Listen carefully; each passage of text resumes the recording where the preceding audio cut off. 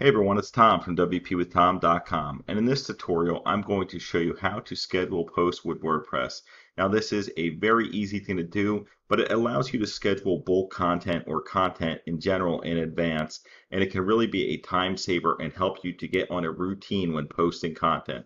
So let's dive into how to do this real quick. If we go over to where it says Post within the dashboard, you cannot schedule one if it's already posted. So there's already ones that say published over here, and those are already live on the site. But this test post right here, it says draft next to it, which means I just clicked save draft instead of actually publishing it right there at that moment in time. So if we go to edit on our drafted post here, we're going to be brought into the post screen itself. And right over here, it says publish immediately on the right side. If we just click on that, we can then be brought to different times and dates that we want to schedule this post. Now these times are going to be based off of your settings here and what you've put in your settings section about what time and what time zone you're in.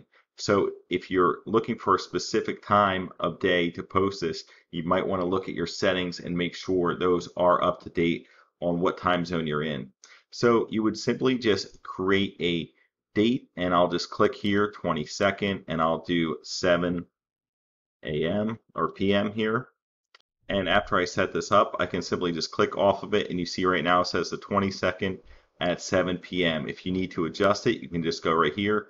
Let's say 28th. You see adjust to 28th right there on the spot.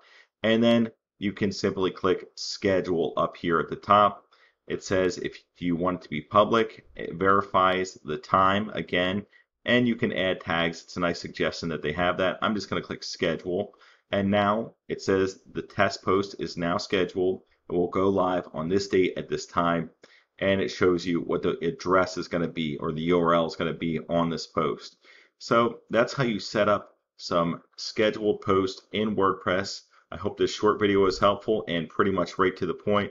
If you feel like this content was helpful, please consider subscribing to the channel for more videos like this. Thanks for viewing, everyone.